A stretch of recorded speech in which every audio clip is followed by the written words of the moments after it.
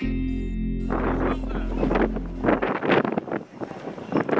expect that it will be every bit as amazing as it was in the last game against Montreal, and then some, because this is what all the fans in Toronto have been looking forward to for many, many years, and have endured through those years, and they're ready to, I think, explode and get behind our group and help push us over the finish line on Saturday night. I think the atmosphere will be unbelievable. I think our field after 10 days or so will have come back in a really good way. There's a real sense of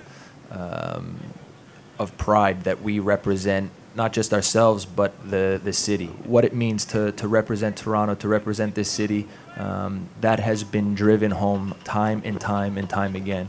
And if we can make Saturday the most special night yet, then I think everybody is going to be amazed by what we see. We're used to that type of atmosphere because at home we play north of 40,000 people. So we play in a really good atmosphere ourselves every game day.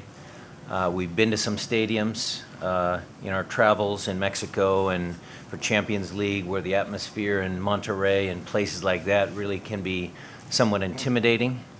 But I have absolute confidence in the team that whatever obstacle is put in their way, they seem to find ways to overcome and compete, and they've found a way to get results.